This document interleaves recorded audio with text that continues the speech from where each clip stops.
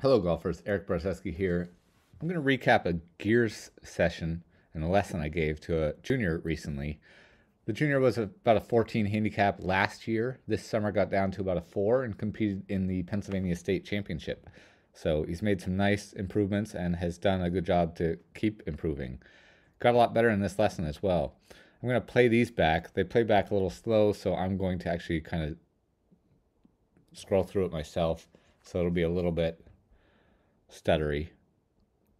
Otherwise, it would take 2 minutes to play back. You can pay attention to some things. We're not going to pay particular attention to this specific video. This is an early swing. The E means early swing. L means a later swing in the session.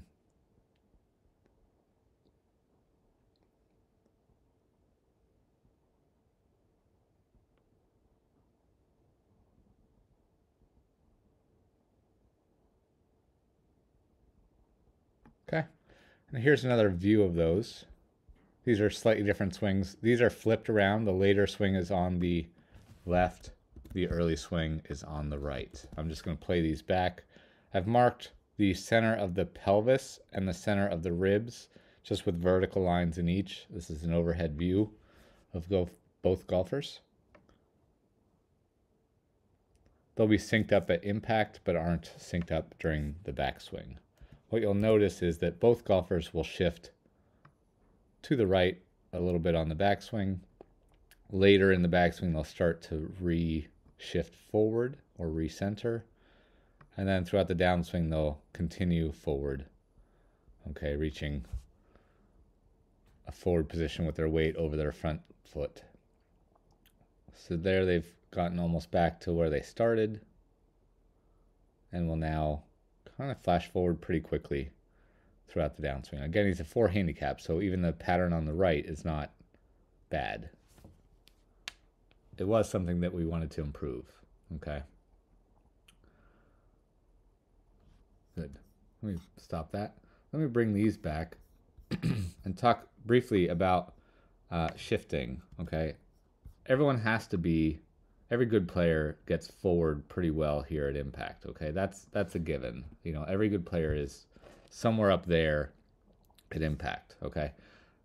So that's fine. I teach good players to shift a little this way during the backswing, spiral up from there, shift forward and down a little bit on the downswing, continue forward and down before kind of dramatically, you know, thrusting up around impact and into the follow through. Okay. And I almost call that the vineyard vines kind of pattern, right? If you trace the center of mass, it'll trace a similar pattern to that. The problem is, and one of the things we worked on primarily in this golf swing is that this pattern for this golfer got more like this pattern. It got very big. Okay. You're going to see a lot of shifting in this pattern here in this video. Okay, so even if I just stop at, you know, different parts of this backswing, you're going to see 4.4 and 2.9 inches, 1.2 and 1.1 inches. Okay, you're going to start to see much bigger shifts on the left than on the right. You're going to start to see some other things too on the left versus the right, but there we go. There, around the top, change of direction, right? You're going to see he's essentially still farther back on the left in the early swing and has effectively gotten back close to 0 on the right. You're going to see a shift forward, okay? Again, they sync up at impact, so there's slightly different timing here. You're going to see 4.1, 4.4, but 5.5 and 4.5. So those numbers are a good bit bigger on the left, even though they're a little bit earlier in the downswing relatively. This golfer had a good pattern with regards to the pelvis trailing the ribs and then flipping that position into here, okay, around 6 or so. So 4.2, 6.6, 3.0, 5.5. So a lot more motion, a lot bigger shifts on the left in the early swings than on the right. Let me pull up some separate videos and we can go into this in a little bit more detail. Here we have a face-on look, and I've added some extra lines. I added the body lines, which we're mostly going to look at this virtual spine. Here it says 88 degrees, and I know the numbers on the right are a little small, so I can read them off to you. That says 94 degrees. 90 degrees is vertical, 4 degrees means 4 degrees of tilt away. That's through the shoulders and down through the pelvis, so it's basically on that line. And this is 88 degrees, so it's 2 degrees toward the target, so it's basically that line there. So you can see he's set up with his ribs a little bit ahead of his pelvis on the left and the opposite on the right. He's basically centered on the right, I should say. He's stacked on top of each other. His ribs are right on top of his pelvis. Okay, and we made setup changes later in the golf swing because I did not want him to worry about feeling a bunch of stuff at setup. You'll notice we changed the ball position as well. Okay, I'll cover those later, but we made those changes very late in the lesson because I didn't want him worrying about that stuff while he was trying to change this. Okay, so at setup, his ribs are ahead of his pelvis. Okay, they're both zeroed out because that's how Gears measures this stuff. There's not a global reference point to any measurement there, so it's not going to tell us that the hips are 1 inch back of the ribs here. They're both going to be zeroed out. But then relatively you can see when he gets to 4.4 and 2.9, the pelvis, which already started back probably an inch or so, has now moved another 1.5 inches more than the ribs have. So that gap has gotten quite wide here, okay? That's about the maximum sway, but again, 4.4 inches versus what we'll see on the right was about 2.1, okay? So on the right, we get to about 2.1, and then the ribs actually get to 1.2 a little bit earlier. They flash there real quick, you know, early. But about 2.2 and about 1.1.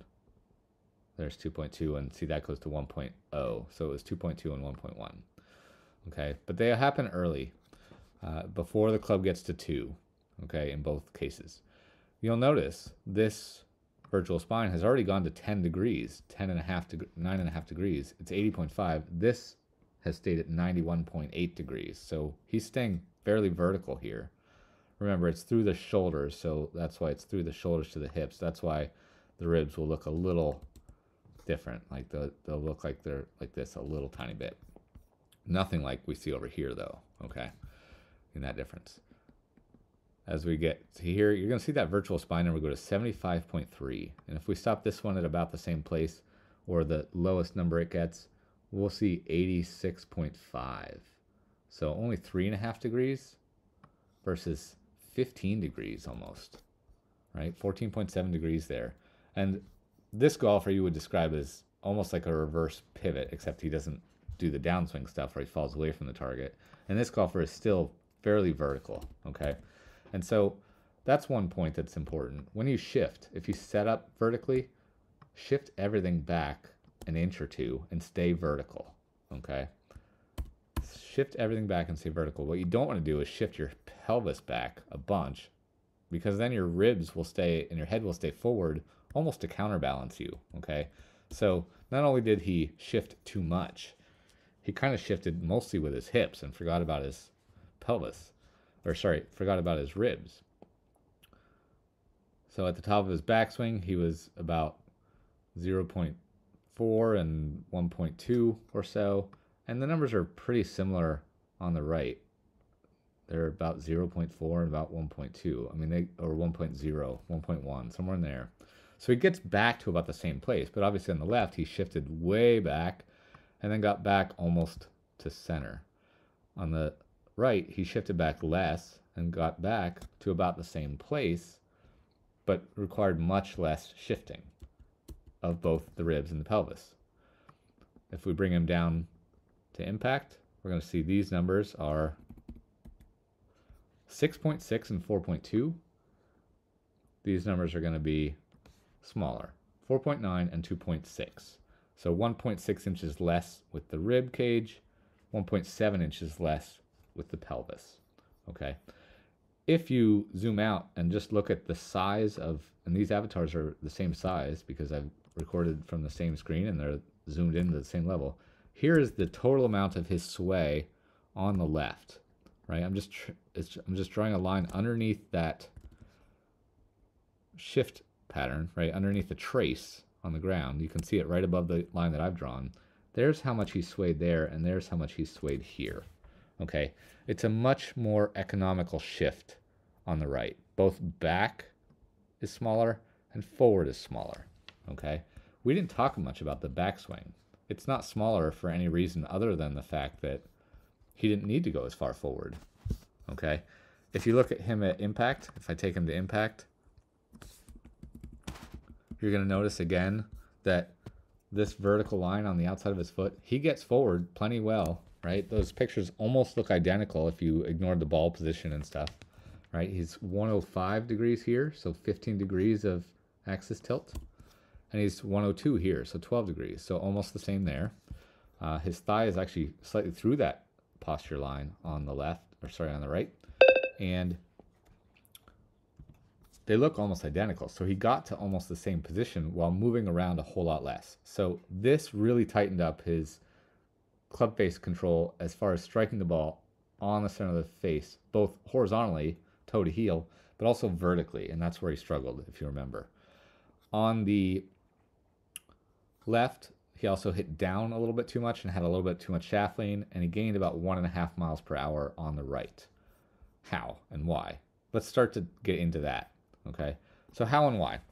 First thing you'll notice, obviously it's set up. He's 2 degrees toward the target. He's 4 degrees away.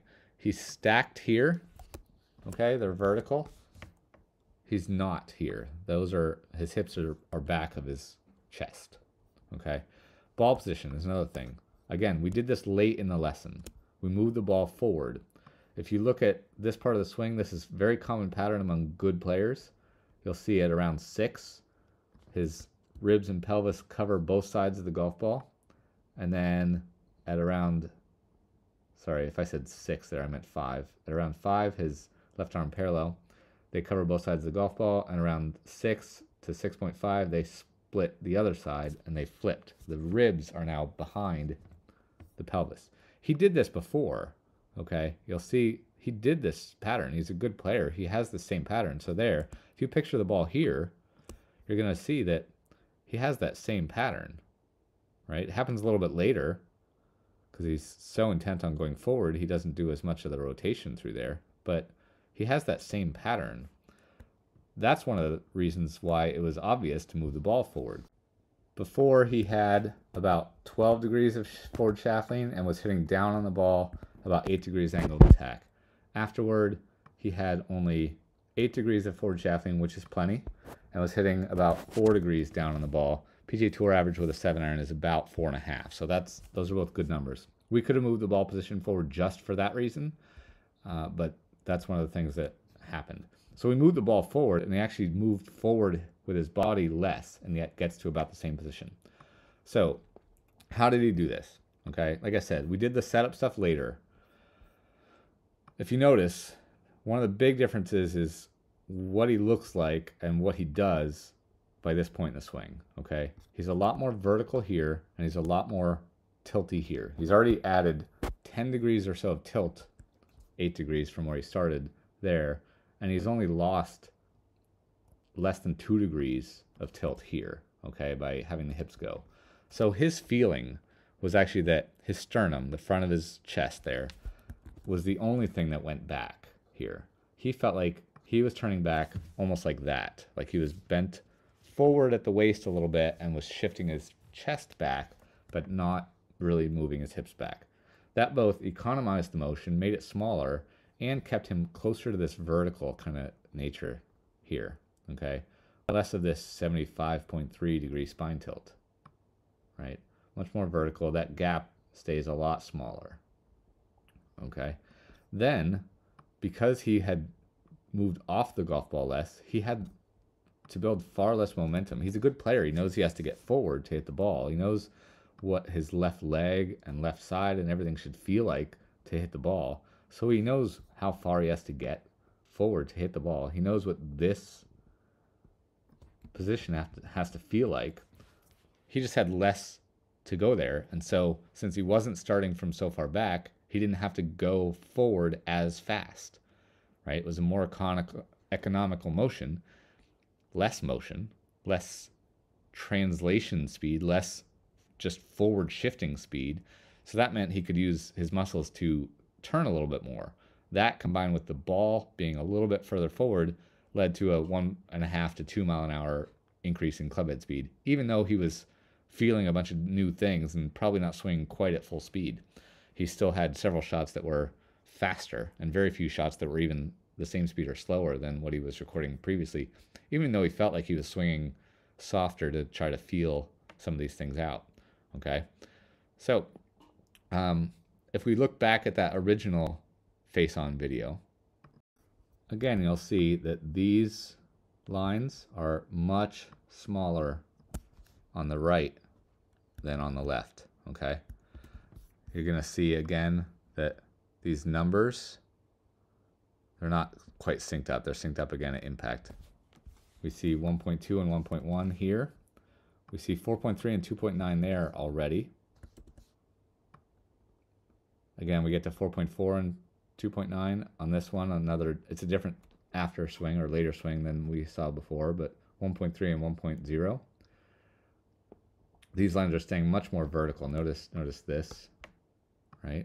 So he's not shifting with primarily his hips. Again, he felt like he was shifting only his ribs on the right.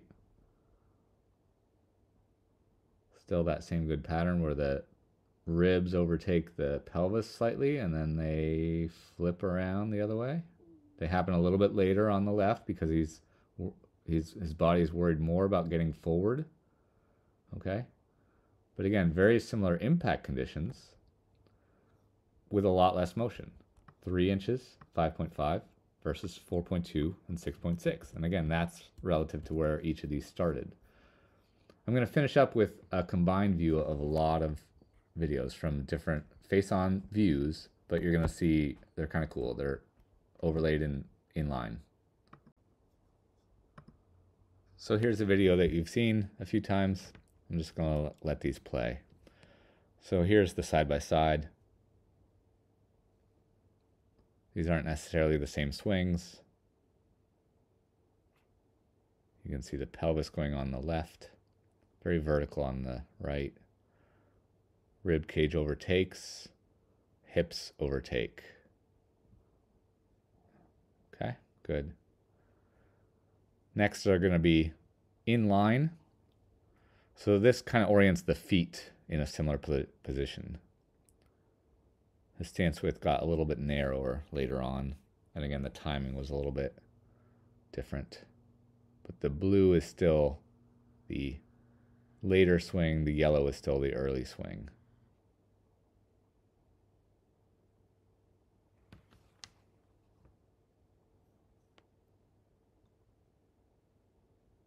Right, so a lot more motion. You saw near the top of the backswing, you see how far outside of the blue guy the yellow guy is.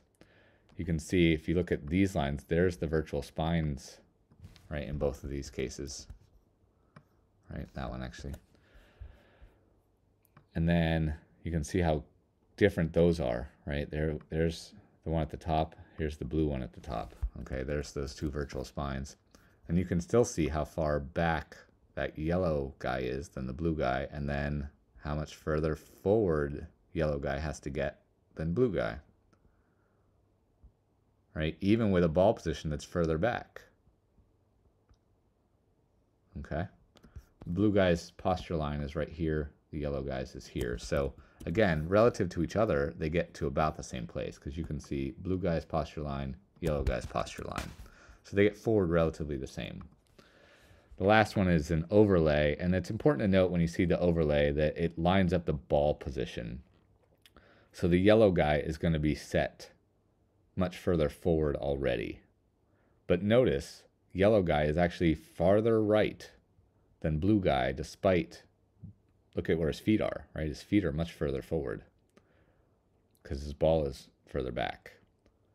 Look at his head. Right, and it's going to stay ahead of the blue guy's head quite a bit. And now yellow guy's much further forward. You would expect that, of course. So again, you see a lot more motion out of the yellow guy than the blue guy.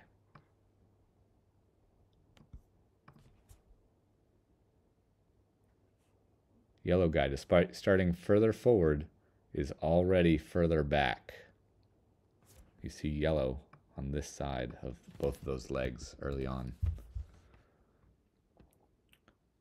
Okay, so to recap, while it's important to shift, okay, if you're a good player, I like to see a vertical shift. You stay vertical and shift backward during the backswing an inch or two, okay? It doesn't have to be much more than that. It's important that you stay vertical and not be tilting like this with your pelvis, outracing your ribs or your head a bunch, right? You stay vertical, shift an inch or two, recenter or start to move forward before you reach the top of your backswing, and then you can continue forward kind of smoothly and continuously throughout the downswing, like that, okay? You can adjust ball position and setup to help you achieve these things, as we did with this player. Again, I did them later in the lesson so that we didn't have to worry about too much, right? Look at the difference in how much these dots have moved, right?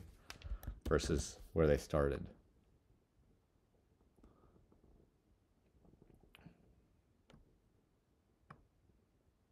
Right? I start there. Look at how much they move already. That's a lot. It's more than you need, okay? So while it's important to shift, the shift is small, okay? And that's the emphasis here. That shift is a very small motion to the right. It's a very early motion to the right.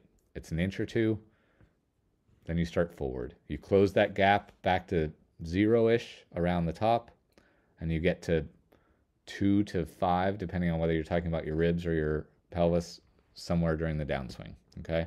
And that's all it is. I hope this has helped, and if you have any questions, feel free to ask. Thanks for watching.